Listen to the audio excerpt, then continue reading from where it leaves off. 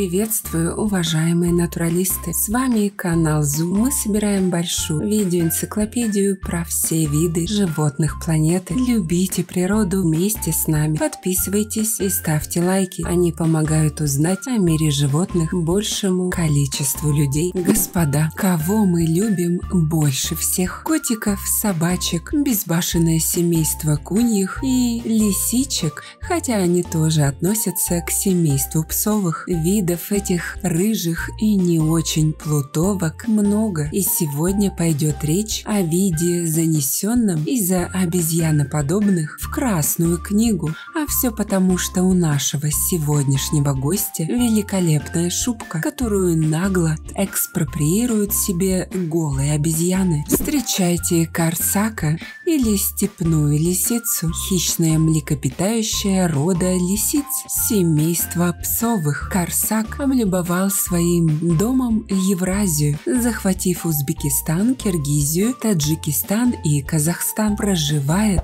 степная лисичка в некоторых российских регионах, куда входит и Западная Сибирь, и совсем не любит степная лисица густых лесных чащ, непролазной кустарниковой поросли и распаханных земельных угодий. Можно повстречать корсака в лесостепи и предгорьях, но это считается редкостью. В такие местности он забирается случайно и ненадолго. По внешности нашего корсака, название пиратское какое-то, сразу видно, что он очень похож на нашу рыжую плутовку, только представляет собой ее уменьшенную копию. Длина тела 50-60 см, хвоста 25-35 с более крупными ушами и длинными конечностями. Высота в холке около 30 см, вес 4-6 кг. Мордочка короткая, сильно заостренная. Насчет габаритов корсака все ясно, но вот в его окрасе присутствуют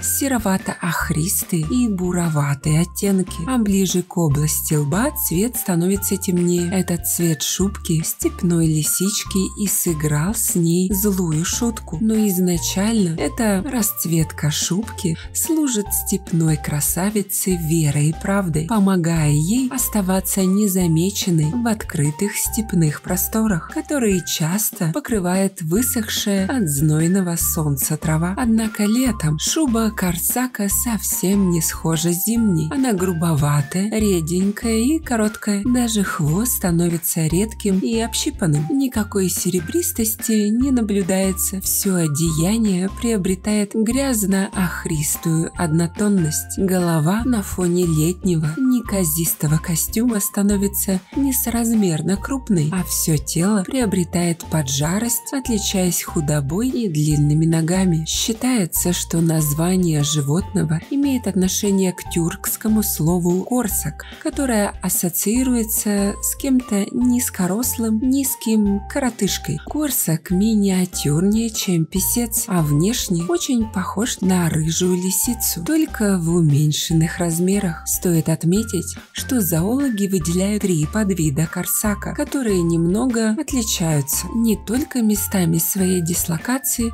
но и габаритами и цветовой гаммой шерсти. Хоть корсак размерами и не вышел, он все-таки хищник, поэтому и его разнообразное меню состоит из белковой пищи. Степной лис с удовольствием перекусывает тушканчиками, степными пеструшками, мышами, сусликами, сурками, различными пресмыкающимися, некрупными пернатыми, птичьими яйцами и всевозможными насекомыми, а также зайчатинкой и даже ежами. На охоту корсак выдвигается в сумеречное время в полном одиночестве, хотя иногда может активничать и днем. Первоклассное обоняние, острейшее зрение и великолепный слух служат ему в охотничьем деле верными помощниками. Однако, как рыжая родственница лисица, мышковать он не способен. Когда же дела с вкусняшками обстоят совсем туго, корсак не брезгует и падалью, поедая различные отбросы. Кстати, корсак имеет удивительную способность. Он может очень долго просуществовать без воды. Собственно, такой же способностью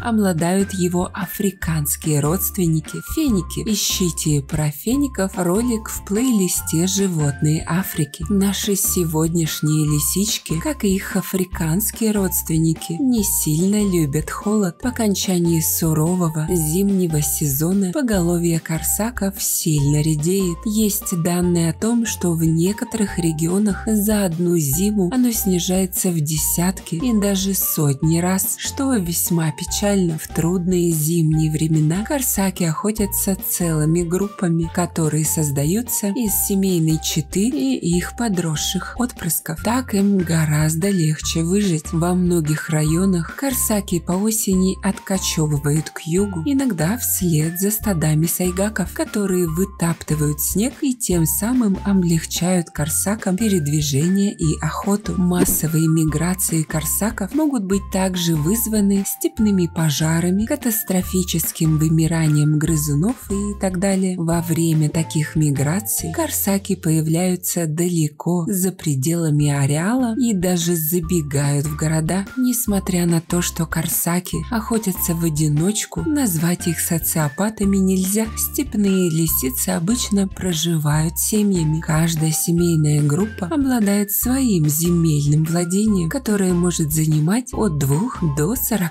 квадратных километров. Сам корсак рытьем нор практически не занимается, ибо дело это не царское. Он обычно отжимает квартиры у сурков, сусликов, больших песчанок, иногда селится в норах рыжих лис и барсуков. Кстати, в скверную погоду хищник может несколько суток не покидать своего убежища, но не любят корсаки плохую погоду, как я их понимаю. Если говорить о нраве и характере этих животных, то их нельзя назвать агрессивными. К своим близким родственникам они относятся лояльно и ведут себя спокойно. Хотят любви, корсаки ближе к 10-месячному возрасту. Этих зверей можно назвать моногамными. Они создают крепкие семейные союзы, которые существуют на протяжении всей жизни. Распадом такого семейства может послужить лишь смерть одного из лисьих супругов. Ухаживают степные лисы друг за другом обычно в январе-феврале, а примерно через 60 дней на свет появляются маленькие корсята. Детеныши обретают способность видеть ближе к 16 дням от роду, а когда им исполняется месяц, они уже лакомятся мясом. Оба заботливых родителя занимаются детишками, хотя отец живет в отдельной норе. Видите ли, детки ему мешают. Ближе к 5-месячному возрасту молодняк становится похож на родителей и начинает расселяться в другие норы. Но с приближением зимних холодов все молодые лисята снова собираются вместе, чтобы легче перезимовать в одном логове. Точный жизненный срок, отмеренный степным лисам дикой природы, неизвестен, но зоологи полагают, что он схож с продолжительностью жизни обыкновенных лисиц и варьируется в пределах от 3 до 6 лет. Зато точно установлено, что в неволе корсак может прожить целую дюжину лет. Корсак невелик, поэтому и врагов в диких, естественных условиях ему хватает.